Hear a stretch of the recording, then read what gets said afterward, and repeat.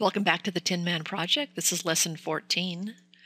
And we finished up modeling the head, the base of the head here. And I just want to make a couple little notes here, some things about shaping the head.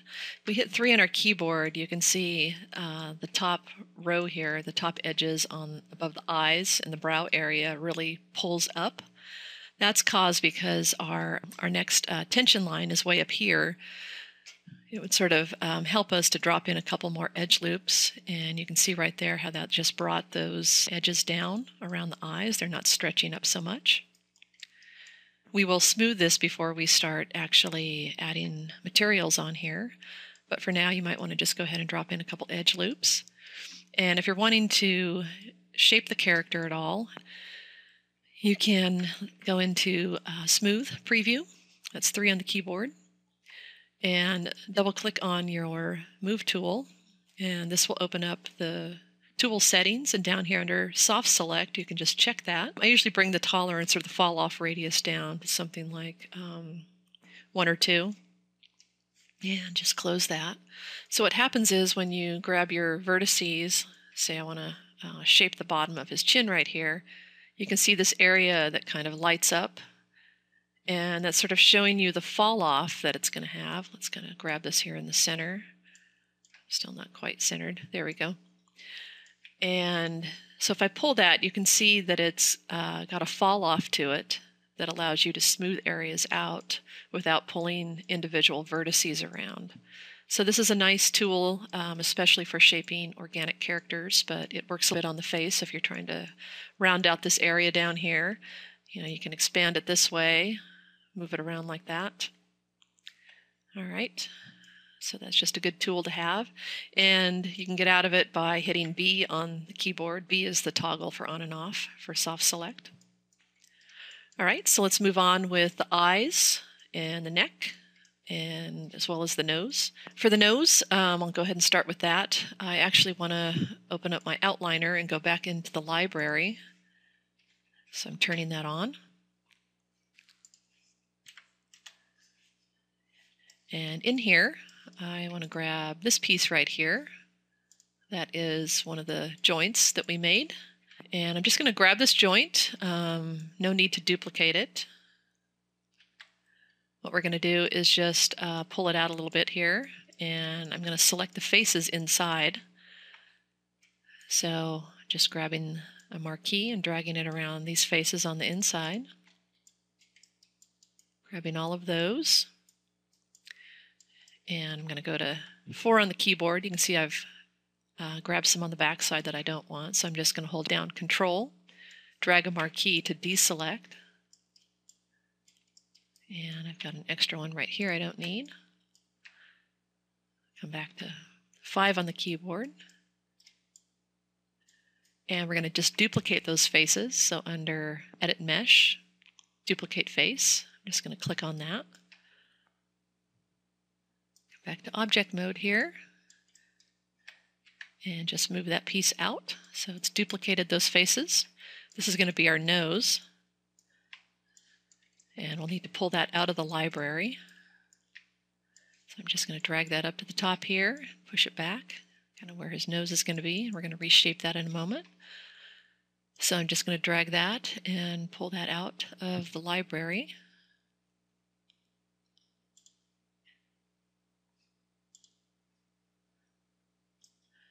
There it is. So I'm just going to drag it above the torso for right now and go ahead and close the library down, turn the visibility off on it again. And let's delete the history on that. Double click and call it nose. And I'm going to go ahead and center the pivot on it as well. All right, so there it is. And we can do a little bit of shaping on it. Let's close our outliner down. I'm going to hit F on the keyboard, so that's going to frame up around the nose. It's a small piece, so sometimes it's hard to maneuver around it. And hitting F on the keyboard will allow you to kind of move around it a little bit more easily. So I'm going to grab the vertices on the front here, drag a marquee, hit E on the keyboard, and I'm just going to kind of angle his nose a little bit, like that, and maybe pull it up a little. And I'm going to take a couple of these vertices over here, 3 on this side, and 3 over here. I've got an extra edge on there I need to delete. And I'm just going to push them back a little bit. Kind of look from the top down. That's kind of following the curvature in the front of the face a little better. And I'm going to delete this face here. Don't need that. And I'm going to extrude the edge. Just double click on the edge, extrude that, push it back, and go back to object mode. And we can angle the whole thing a little bit like that and push it back in. So that's his nose right there. And looks like we can grab a couple more of these vertices on this side, and push them back as well. So they're sitting in like that. Okay, and I think these top ones here, this is all going to depend on how you've shaped your face. So go ahead and try to get it kind of equal distance all the way around so you see a little bit of an edge, like that. Okay, back to object mode.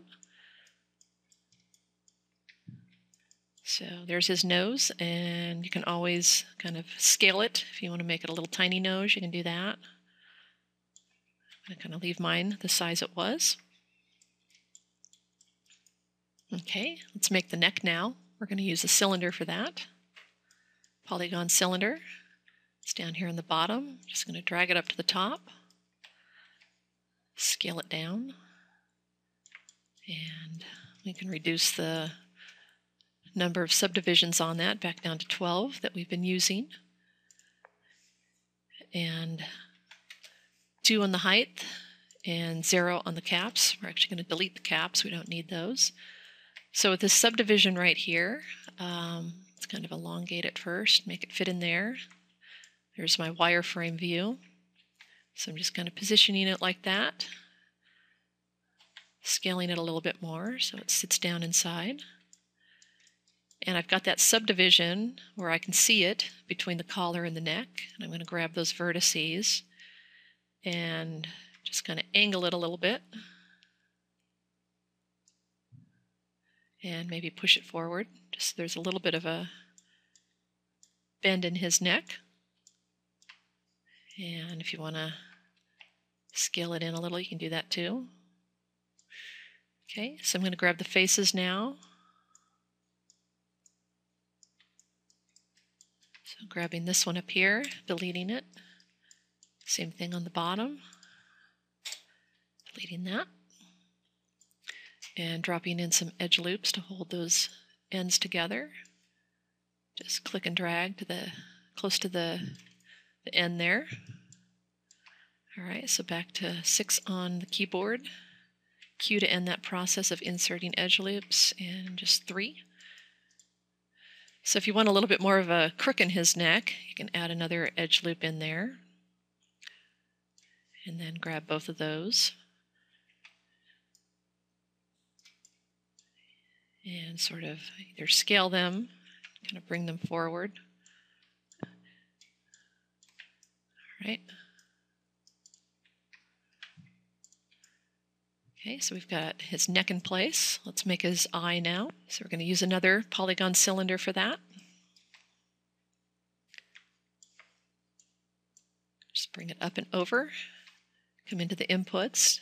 Pick subdivisions down to 12 on the axis. We'll put 3 for the height and 0 for the caps again. Let's rotate that towards us. So that's the X axis in 90 degrees. Let's go ahead and scale it down overall. And elongate it a little bit. And let's go ahead and place that kind of in the eye socket area. Might want to hit F on the keyboard to frame up on that. Okay, so I've got it kind of placed in there. We'll have to kind of shape it a little bit more.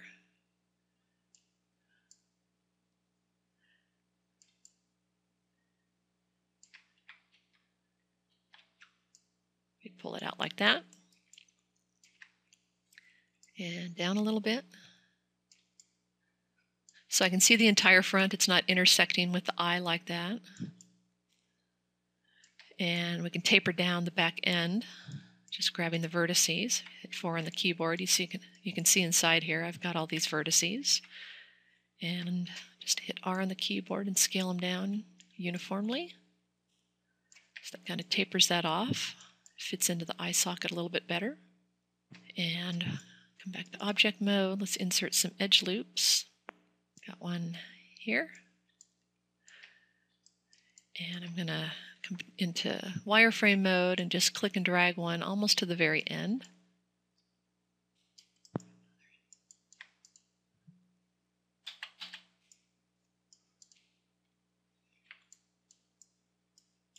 Just come inside here and we'll grab that back face.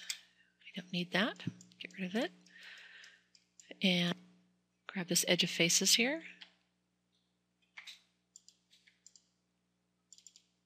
Double clicking on that, extruding, and just pulling them out. It's creating a little bit of a lip. Then I'm going to grab the face in the front. And we're going to extrude that once. We're going to push it in first. I'm not going to scale it, I'm just pushing it in a little bit. And then we're going to extrude it again and pull it out.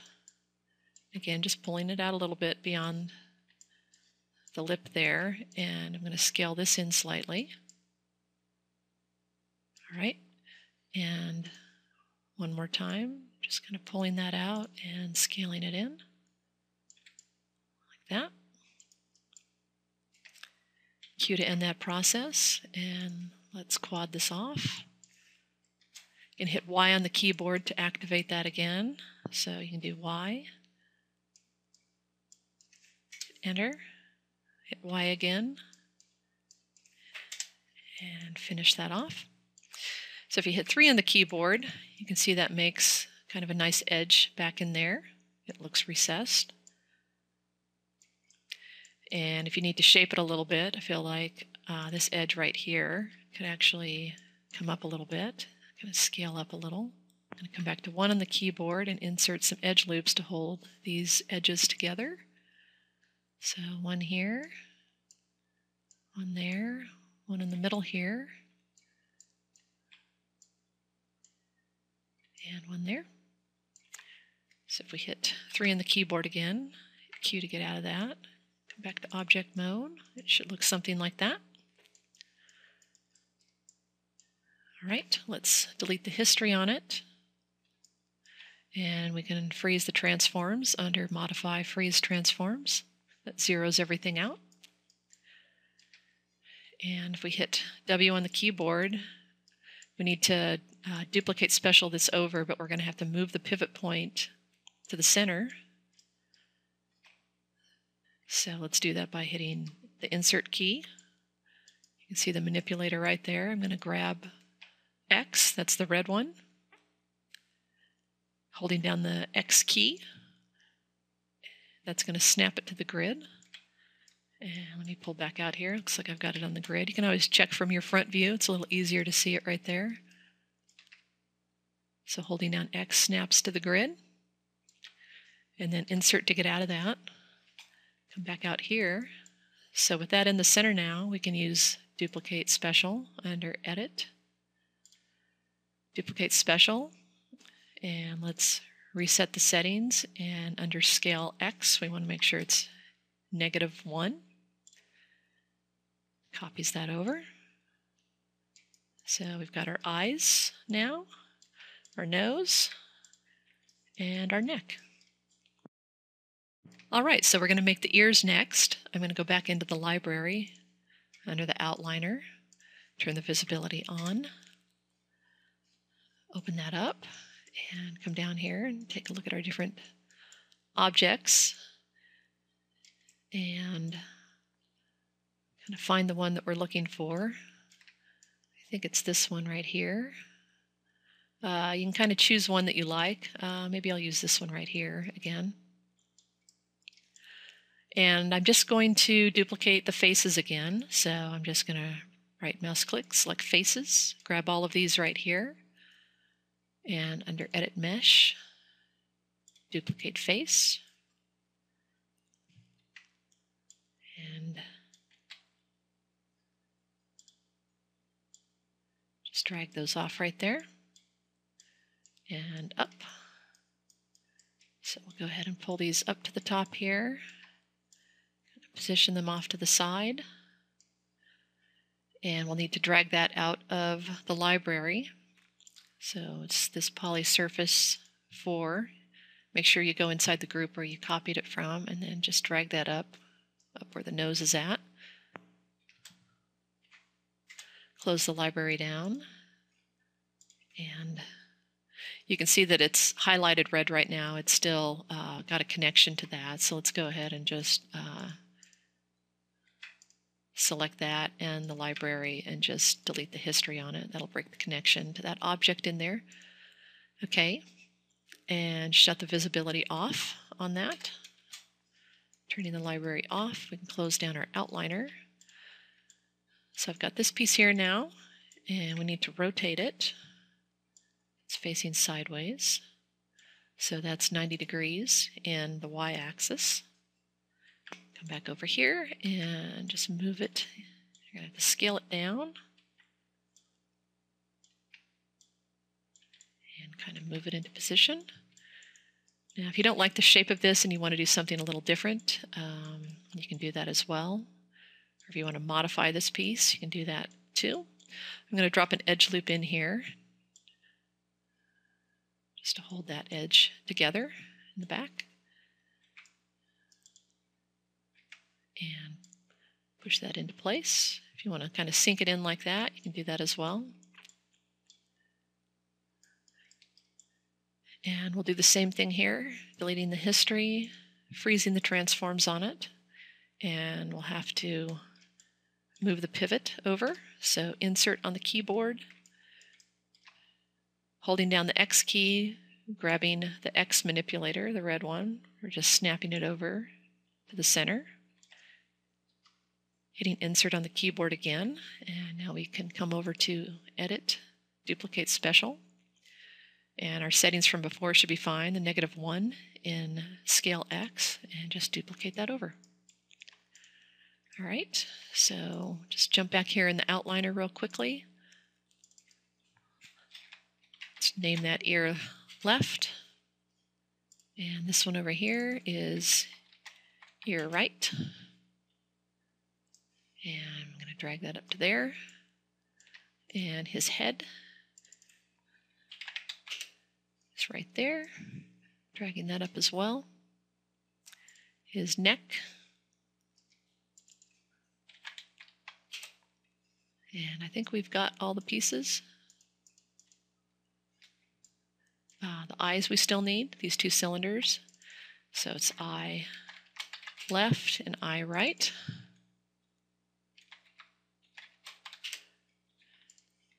So clicking on those and then holding down Control and just clicking on the rest of the pieces for the head. Control G will group it together. And we'll call that head group. Bring that up to the top here. I'm actually going to take my library and slide it down here to the bottom. Got a couple of extra pieces in here that I don't need. Okay. We can close that down, and we're ready to move on to his hat, and we'll do that in the next lesson.